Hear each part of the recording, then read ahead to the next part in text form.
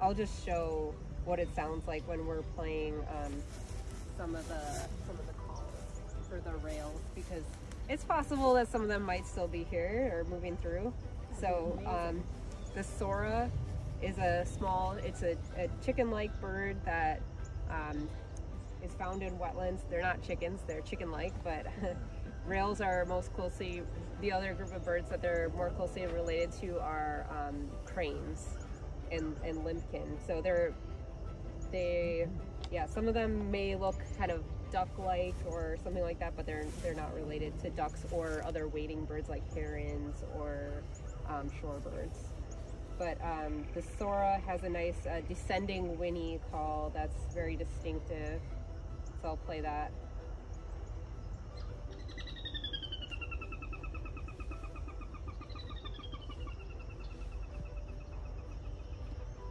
And we put the speaker on the ground because that's kind of the level that they're at. They're walking along the ground. Let's play it again.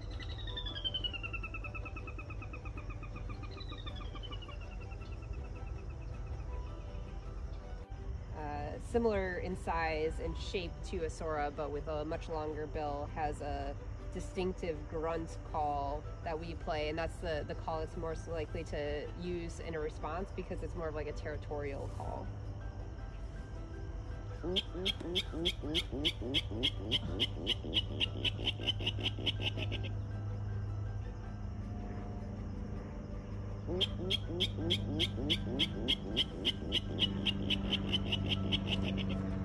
And then the male also does a tick-kiddick call, and that's used more as like the male to advertise itself and look for females. We don't hear that as much in response to the playback because they'll just be out there already doing that call, but the male's not going to respond to another male making that call. We'll respond to the grunt call, both the males and the females. How long does he?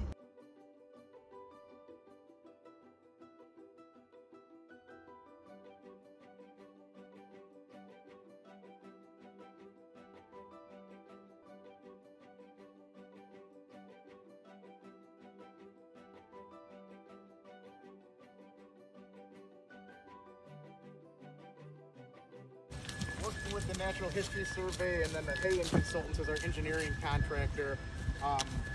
They wanted to make this as less stressful on the aquatic life, so that's why we did as much open air, and they technically call this a BMP, a best management practice. This year, so they're not yet over a year old, so those would be fish that were born this year, probably back in April. So yeah, they're 3-4 months old. And they're using Chris Anker's Dropbox, so I'll have to tell them it's working good.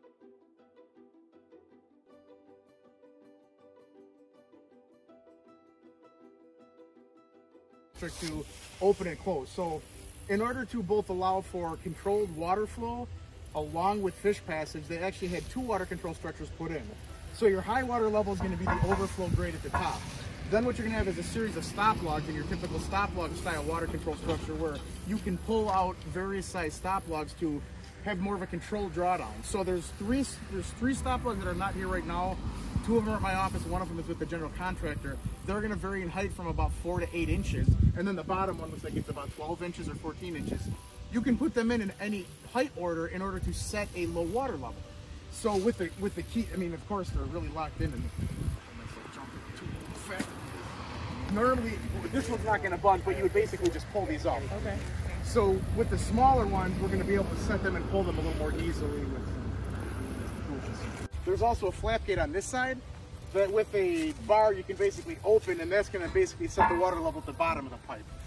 That's going to allow for more fish passage because it's going to be a 18-inch open hole at the low water level. So in order to draw it down more expediently, you can have all these open, you can leave them open or at various different heights. So this one is here at the north end of the Square Marsh. Is that what we decided to call this? What is it? Powderhorn North.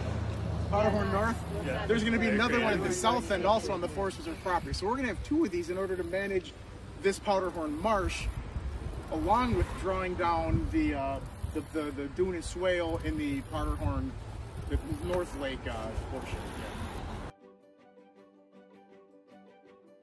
Pool up. You know, Phragmites doesn't like deep water. It likes it a little bit drier on the kind of the margins of the wetlands, and so we can effectively drown out a lot of that Phragmites if we're timing it properly.